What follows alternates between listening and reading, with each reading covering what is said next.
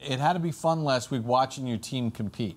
Well, it was fun. I mean, obviously it was painful to get behind like we did, but, you know, we found a way in the second half to get them stopped. We found a way to score points, and then we were able at the very end there to take the lead, and then you never know. We played it right down to the very end, and we were fortunate to win the game. All right, first play of the third quarter, right? Evan Ingram gets the touchdown, now setting up a two-point conversion. The decision to go for two, obviously, you need to get points. So you get it here, Coach, and obviously when you see man, there's some different things you can do. Can you show us a little bit what happened? Well, the setup for this was, so we were going for two. We tried to get it to a two-score game to 10 points. And what you'll notice here, the setup of this play is that they had a tendency that when we were in 21 personnel, they were going to play man. And so what we do is we put the running back outside. If you're in man, then typically a linebacker or a safety is going to go out and cover.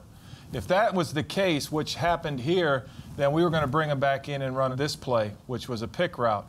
If the corner was out there and it was zone, then we would have brought him back in and ran a zone play. So that's the initial setup of this play. So with Wayne outside, then we know it's man, we bring him back in, and then we execute the play. So then what we tried to do here is just a classic pick route.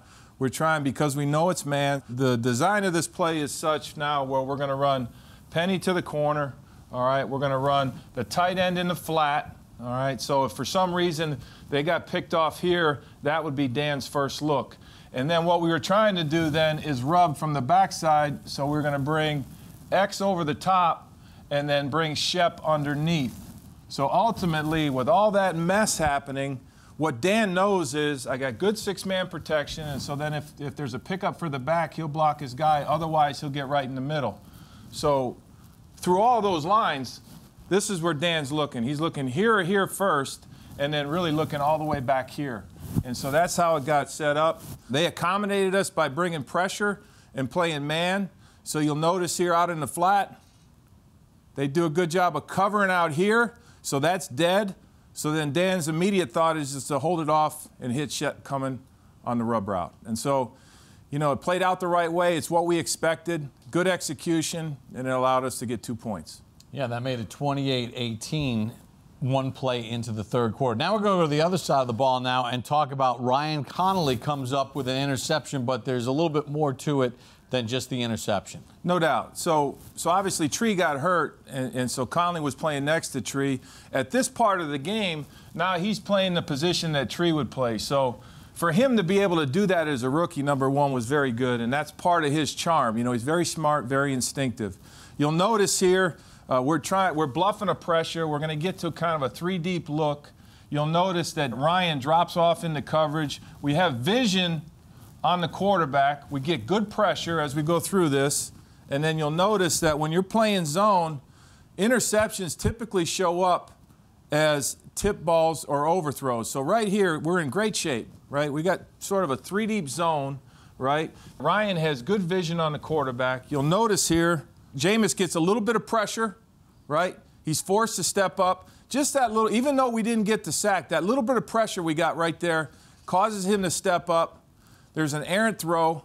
He's got vision on the ball, does a good job of catching it and then returning it for a few yards. Now, when you get to the close-up of this, Coach, if you let it run, you'll see the timing of the quarterback is totally thrown off just by the pocket collapsing on him, because it's not a great throw, but it's because he had to accelerate to get something done here. You'll see on the outside there. So we get pressure here, we get pressure here.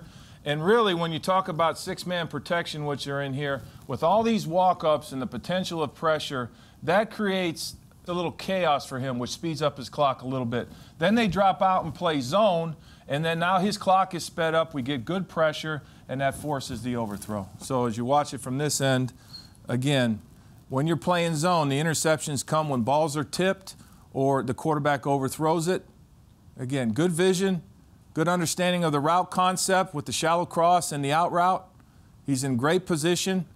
Jameis has to step up.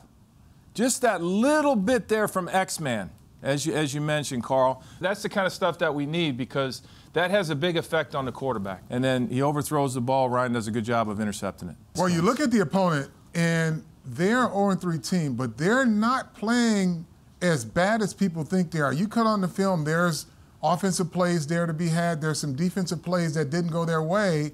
that were very close. So this is not a team you should take lightly. Well, we're not a team that should take anybody lightly, Right. certainly. But I would say this. They tried to do all the right things against Chicago. Unfortunately, the pressure got to them. But they had guys running free. Their route concepts were good. Jay Gruden does an excellent job with the quarterbacks.